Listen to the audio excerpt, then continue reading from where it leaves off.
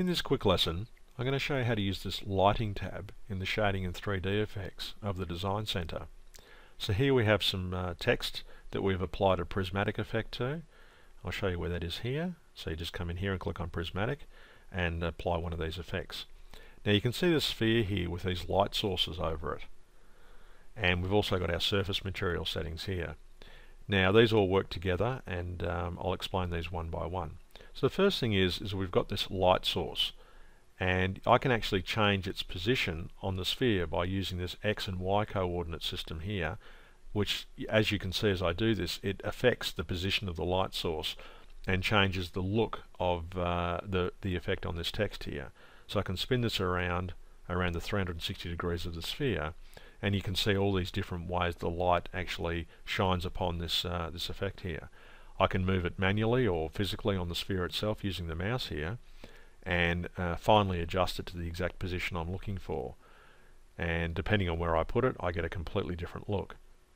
So that's the way that works. Now this one here is set to 0, so if I increase this, you'll see it has a profound effect on the effect itself. It's now much more light. There's a lot more light on it.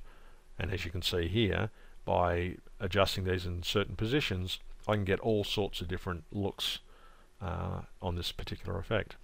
And I can fiddle around with this almost indefinitely and sort of achieve the look I'm looking for, as you can see here. Position these nodes, and I get any manner of different looks. So that's the way the light sources work. I could go on forever with that. I won't. Now we'll talk about the surface material. So I've got gloss value and highlight strength. These are fairly self-explanatory. I'll just change this to gloss plastic, I think. Or what? No, gloss plastic's probably the best one. Okay, we'll just select this blue one here, like so.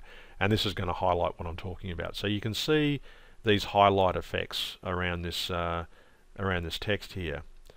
And it's set to 100% and 90% at the moment. Now, if I back this off, you can see that it becomes less glossy. It's starting to look like a satin sort of effect. And as I go further down, it's sort of starting to look like a matte plastic type look. And I mean, I could take it down to it was almost flat. But I can adjust this up and down, and I can type in a particular value to get the sort of gloss factor that I'm looking for. So that creates the glossiness of the effect.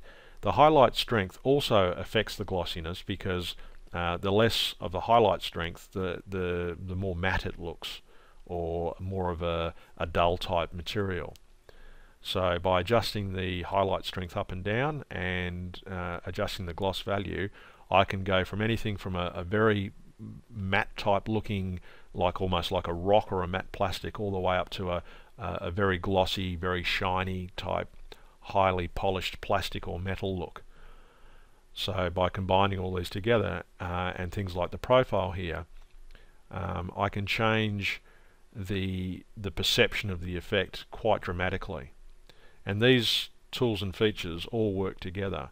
As I said before, they're a symbiotic type relationship, and by affecting one or changing one, you can really change the overall appearance of the effect, and essentially just go on forever.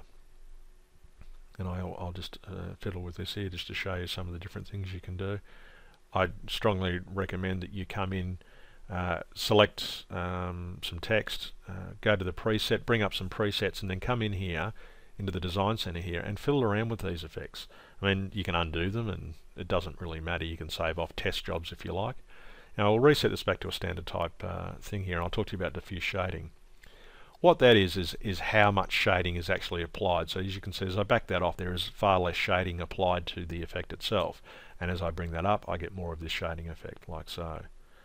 So that's what diffuse shading does. It's the amount of shading. The surface brightness, that also dramatically affects the effect.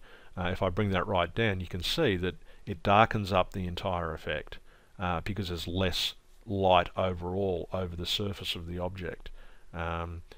Which is apart from the light surface. They're actually not related to each other from that point of view. It's not the intensity of the light, it's the surface brightness, it's the material itself and how much it reflects, as you can see there.